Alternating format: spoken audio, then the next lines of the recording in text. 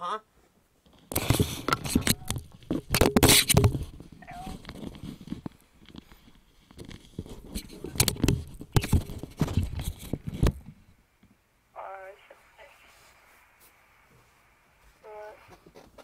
Whoa. Huh? Oh, nothing. I just kind of banged myself trying to sit down. Oh, I thought I wrote the wrong thing. Okay. Yeah, that's right. Yeah, go ahead. And so then, what we want to do is differentiate that denominator. Oh, do you want to differentiate the denominator only? Yeah, we could differentiate the whole thing, but to maximize that, really, we just need to get the derivative of the denominator and set it equal to 0. And then see if it's positive or negative to find out if it's a maximum or minimum. Oh, okay. I know what you mean. I was confusing. That's a perpetual state for me. I was differentiating the whole thing. That's why I said, David want to do this?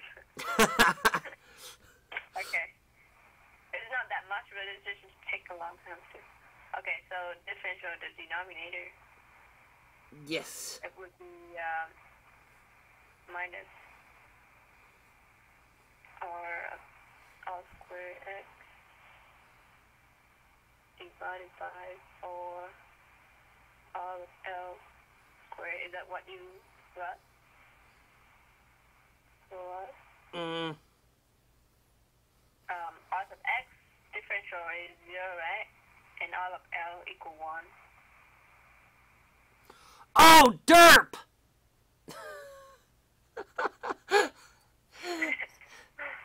Is that? Wait. Plus. And let it equal to 0. Wait. Back the truck up. I'm getting confused. I got Okay. Why is r sub s 0? Why is r sub s? Because you want to differentiate. Because you want to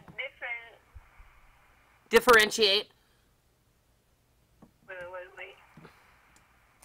Oh yeah, you want to differentiate respect to r sub l, right? Mm-hmm. So we consider this guy as a constant. Oh. So differentiate of a constant is 0. Right. ddx. Yeah. ddx of c is equal to 0. Oh, so with respect to r sub l, this is considered constant. Oh, okay. That's why I got this one. So, okay, I get it. Now you'll move the negative 1 over there, which will make it r squared over rl, which will give you r squared s equals r squared l, which is equivalent to rs equals rl. Yeah, which is the same thing that you just said. Yeah, before. Oh man, you should be a calculus tutor. Thanks. You're so good. Oh, thanks. Mm-hmm. The best, to be sure. Yeah, is that what you want me to do? Yes, absolutely. The part that confused me was the r sub s being considered a constant.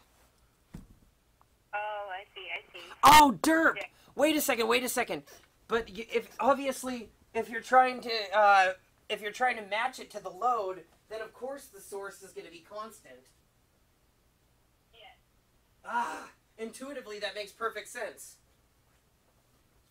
Oh, yeah. It makes sense to me too.